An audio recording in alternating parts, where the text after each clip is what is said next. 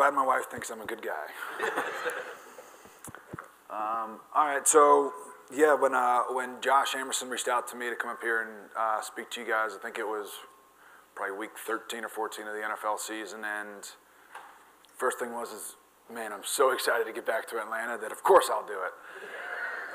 And then as time went on and it got closer and closer, I don't really like public speaking very much. I know I have to do it sometimes playing in the NFL and stuff, but it's definitely an opportunity for me to get out of my comfort zone. And so this is my chance to share my testimony and story with you guys. I'm going to kind of do this in a different way. I've set up a PowerPoint presentation. Hopefully you guys take some points from this. But I just wanted to start it off by letting you guys know that I'm far from the DUMC best man, but I'm sure as heck trying. I'm a sinner just like the rest of you guys saved by grace, thankful to our Lord and Savior. I don't have a clicker, so I'm going to make weird hand gestures to the back at times. Not like trying to point at you guys and stuff. So something we do with the Buffalo Bills, our head coach is Sean McDermott. He's one of the best leaders I've ever been around in the NFL. He's a very strong Christian, and he leads out front with his faith. In his team meetings, he proclaims his faith a lot, which doesn't happen much in the NFL. So this is something that he started doing, and he has every player that joins our team do. And it's he asked the question, he said, why do you do what you do? And you have to go in front of your entire team and present for just a few minutes on why you do what you do. So my next cue, there we go. So this is why I do what I do. This is my beautiful family. This is my wife, Kirsten. We've been married for a little over 5 years now. She's been through it all with me. The NFL's been crazy. Life's been crazy. We live in Buffalo. That's crazy enough. But yeah, she's the rock. She keeps the house in order. She keeps me in line. She definitely keeps me out of trouble. Below is Spider-Man, a.k.a. Weston. This was his 4th birthday on Saturday, and this was a picture from it. He's shooting a spider web if you guys can't get that out. But yeah, he goes to school here at DUMC. He's in the toddler 4s, and my wife graciously signed me up to coach a soccer team again this year. Got an email saying, Coach DiMarco, your team's ready for you. And I'm like, what's going on? So I'll be out there coaching the soccer team. But he's, when I look at him, that kind of emulates kind of my faith story. And like, I want to be a father, a husband, a man that he looks up to and that he grows up to be one day. So he definitely keeps me on my toes. And then got my beautiful little pistol daughter there up there, Sutton. She's a 1.5 years, and she is quite the personality. She is all over the place. She goes to school here as well. I'm sure you'll see both of them running up and down church or the aisles here one of these days. No, but man, it's truly a blessing. I mean, football is, I have plenty of scars, and I've had several surgeries and a lot of different things, and I do it to show them what hard work is, what being a man of Christ is like, and ultimately, the good Lord's blessed me with a lot of talents and abilities, and football is one of the big ones, and it's given us a huge head start in life. I'm about to turn 31, and football's opened a lot of doors for me, and has really, pushed my career path forwards. So, next one. All right, so my childhood dreams. I started playing football in the 3rd grade. I played every sport growing up. I played soccer, basketball, baseball. My mom was very hesitant on letting me play football, as I'm sure a lot of y'all's wives are with your kids. But as soon as I started playing it, I was hooked. It was kind of like a drug to me. It was like, you're telling me I can put pads on and hit this kid as hard as I can? Like, who the heck doesn't want to do that? So I started playing in the 3rd grade, and my favorite player growing up was, believe it or not, Mike Allstott, fullback in the NFL. So when I was in 4th or 5th grade, when he started to take off, I wore number 40. I remember when I was playing in the yard with my dad, I would take my shirt off and I'd flip it over. You remember he used to wear that big horse collar in the back. And so I was like, man, I'm Mike Allstott, Dad, you better watch out or I'll run you over. But like sometimes I still have to sit there and pinch myself that like I am playing fullback in the NFL, just like Mike Allstott was. Just a quick story, but my first preseason game was when I was playing with the Kansas City Chiefs. I went through a lot of obstacles to even get to this first preseason game, and when the national anthem was going on, I just kind of sat there and I started crying to myself, like this is a dream come true. Who would have thought that this would have ever happened for a kid who's a two-star coming out of high school, was really not recruited. People said I got a scholarship to South Carolina because Kurt Spurrier and my uncle were buddies. I'm thankful they were. I mean, who knows what would have happened.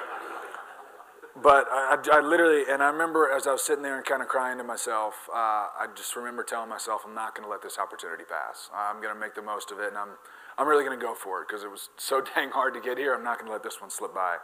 So I'm going to kind of run through how my NFL career has unfolded, and I'm going to kind of talk about my faith and stuff after that, as my faith has played a huge part in that. But that's going to probably be in a couple slides. So as everybody knows, I went to the University of South Carolina, go Gamecocks. I know there's a lot of Bulldogs and Hokies and just a bunch of people around here, but we got a few Gamecocks, so we're holding it down. But coming out of, getting recruited out, like I said, I was a two-star coming out, didn't have hardly any offers. I was the lowest recruit in my entire recruiting class at the University of South Carolina. Went through, played 4 years there, actually set the school record for games played during my time in South Carolina. I played in 53 career games in my 4 years there, and that's since been broken, dang it. But no, it's been really cool. But coming out, I was undrafted. I'll kind of go through that whole process because that was another mini scar I had. But so my birthday's April 30th, and that was kind of that was the last day of the draft. So I was down in Orlando with Kirsten, my wife now, but girlfriend at the time, and we had a bunch of family and friends over, and we were having like a birthday draft party, like not knowing if I was going to get drafted or not. And I thought I was rounds 5 to 7 to maybe undrafted, and 5th round went by, no phone call. 6th round went by, no phone call. 7th round, my phone rings, but it's my buddy calling to get the gate code to get into my parents' house. So that was a huge letdown. And then 7th round went, and I didn't get drafted. So I'm sitting there, and we have all these people over for a party, and I'm super excited and just start the tank a little bit. But everything happens for a reason, and unfortunately that year was the lockout year. I'm not sure if you guys are familiar with that, but that was 2011.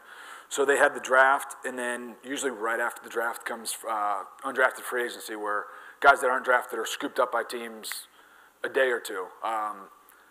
That didn't happen. I went 3 months. The lockout went all the way up until the end of July, and then teams were finally able to start negotiating with free agents. So I was actually working at a desk, front desk at a gym in Columbia, South Carolina. In the meantime, like, I need to stay in shape. Who knows if this is going to happen or not? So that's just also part of my story. But I ended up signing with the San Diego Chargers, and I left everything I knew on the East Coast. I grew up in Orlando, Florida, went to school at South Carolina. I've always kind of I'm a good Southeastern boy, and I went out to San Diego, California, where it is way different and way more expensive. So I signed out there, and I was just thrilled. It was my opportunity to chase my dream. And so we were going through the whole process of starting up training camp. In the 3rd day of training camp, I made a simple cut, and I broke my foot. I'm hard-headed and stubborn, and that's why I've had so much success in this league. But I broke my foot, and I think it was like the 2nd drill period, and I finished practice on a broken foot. And then I went in the training room right after it, and I just said, can I get a bag of ice? Like, I didn't want to be the inconvenient rookie. I was just happy to be there. I was happy to have the jersey and get the free cleats. And so they said, well, what's going on? I told him, I said, my foot's bugging me. My foot's swollen up a little bit. And the trainer put me up on the training table, and he started touching and feeling, and he saw how tender it was. And he said, well, you either have a really bad sprain or you broke your foot. We're going to have to go get an x-ray. And I'm like, no, just give me the ice and let me go. But he didn't let me. So I ended up having surgery 2 days later. And another one of my scars is 3 days after surgery, I was sitting in the training room with a couple other hurt guys, and one of the guys from the player personnel department came rolling in, and he goes, "Who's Pat DiMarco?" I'm like, "Me? Just signed a contract with you 3 days ago." And he goes, "Give me your playbook. Give me your. We don't want you to go to meetings. We don't want you to go to practice. You're not going to go to games. We're going to set you off-site with a PT. We're going to get you a gym membership." And I said, "I want to go back home. If you guys don't want me here and you're not going to, fulfill your end of the bargain here, then I don't want to be here. Plus rent's $3,000, and I got $500 back in Columbia, South Carolina." So I went back to Columbia, South Carolina. After that, I was placed on the injured reserve that entire year, which means you can't play. And actually, the team doctor put the wrong screw in my foot, so it should have been like an 8 to 10 week recovery process. Took 6 months or 7 months. So I ended up getting cleared in April of the following year, and I think it wasn't within 24 hours after the doctor in Columbia, South Carolina cleared me that my phone rang. San Diego Chargers, "Hey Pat, can you fly out here?" They cut me the next day. Just the nature of the beast. So I went like 3 or 4 months from April going into training camp. And I told my agent, I said, "I still want to pursue it if the opportunity arises." He told me, "Pat, it's slim pickings. You're an undrafted rookie. You just got hurt. You're coming off a foot, which is not a very fond injury in NFL terms." So as I was going through that process, I was trying to figure out what exactly my B plan was, because my A plan was so invested in playing football. So I went and met with Coach Spurrier, who was at South Carolina at the time, and I asked him if he had a GA spot, a graduate assistant spot, to maybe get into the coaching world, and I was going to pursue an MBA. And 3 days before I was going to take the GRE, my agent called and said, "How are you doing? Like, how's your weight? How's everything going?" He said, the Chiefs want to work you out. And he said, "Pat, what's your weight?" And I'm like, "I'm like 226 right now." And he goes, "All right, cool, be 235 tomorrow morning because you're flying out to Kansas City." So I went out with Kirsten and we bought like 3 of those, like 2 liters of Gatorade, and I just drank and ate everything inside. I weighed in at 233 the next morning. And I had to immediately run a 40-yard dash, which did not feel great. It was 7 extra pounds. So I signed with the Chiefs, and that's kind of a story in itself, because my agent was representing a kid that was one of their fullbacks, and he failed his physical. So kind of the stars really had to align. So he failed his physical going into training camp, and the team had to call my agent to let him know that, your kid isn't going to be with us because he didn't pass his physical. And my agent's like, well.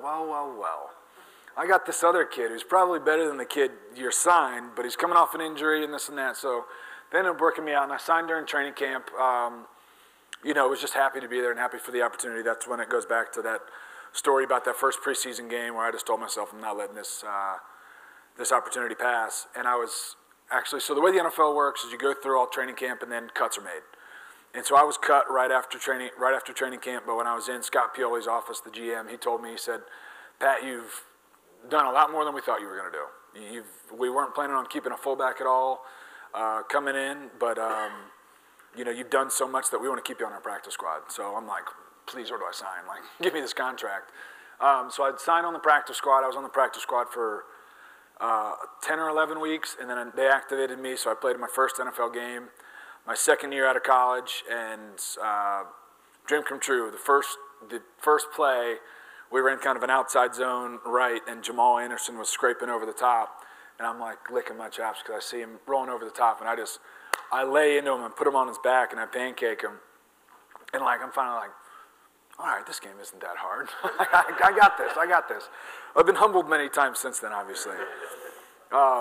But we went 2-14 that year, and the way the NFL works is it's kind of a "what have you done for me lately" business, and no success means no jobs.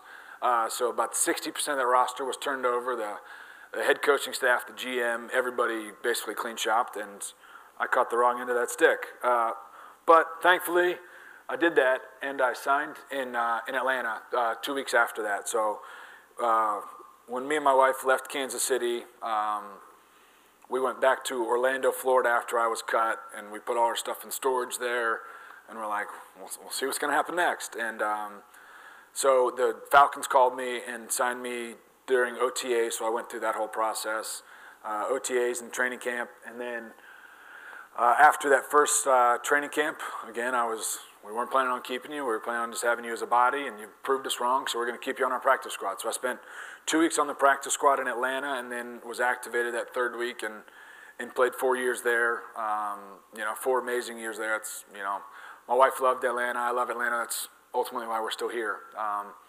So 4 great years. I mean, those years are kind of the easy ones. So, and then the next, so finally, so the business of the NFL is you want to get to free agency. Like, that's your chance to really make a contract and make some money. The average life in the NFL, I think right now, is 2.8 years.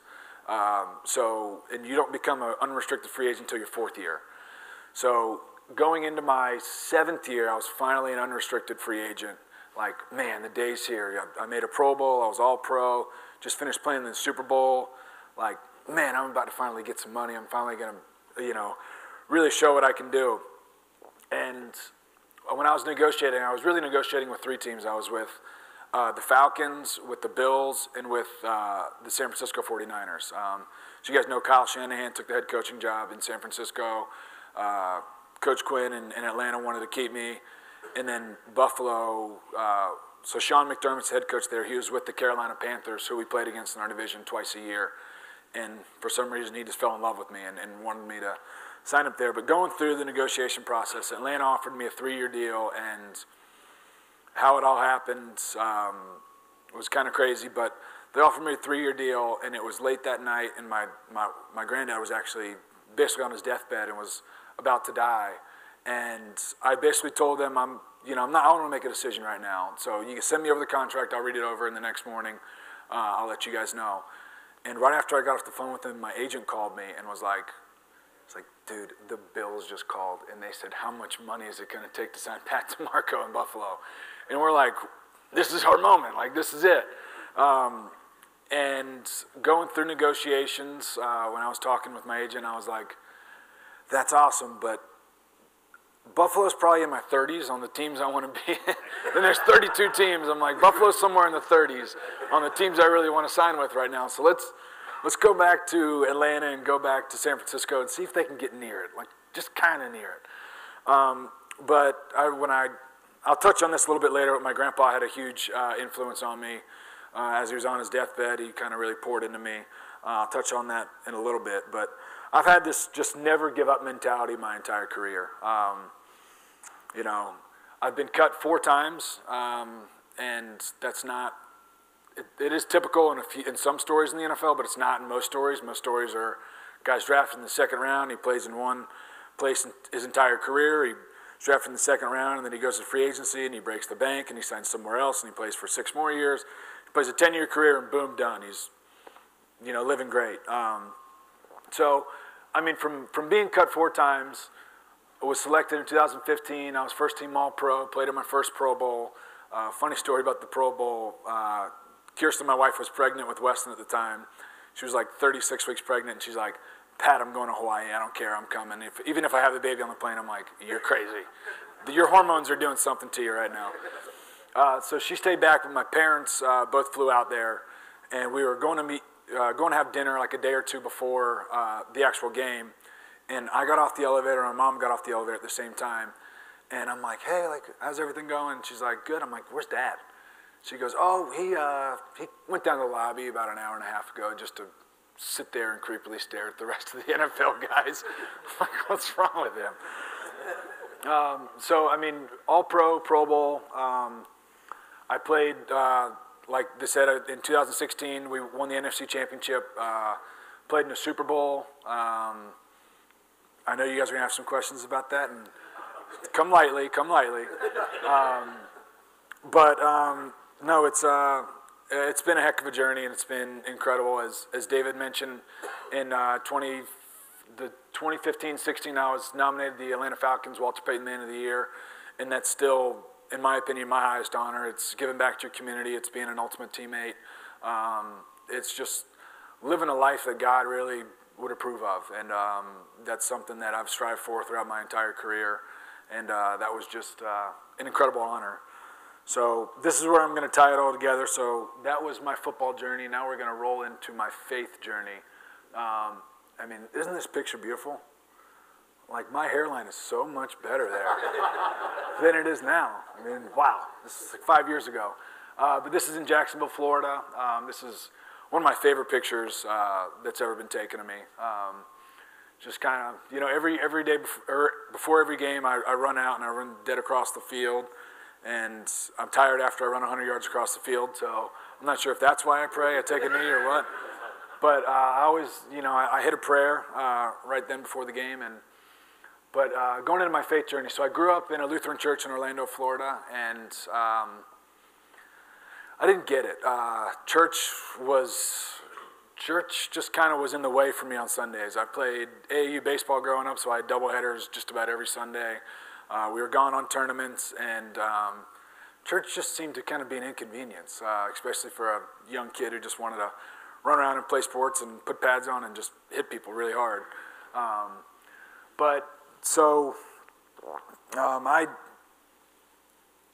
was baptized, went through communion, was confirmed in the church, but I mean, I didn't really get it.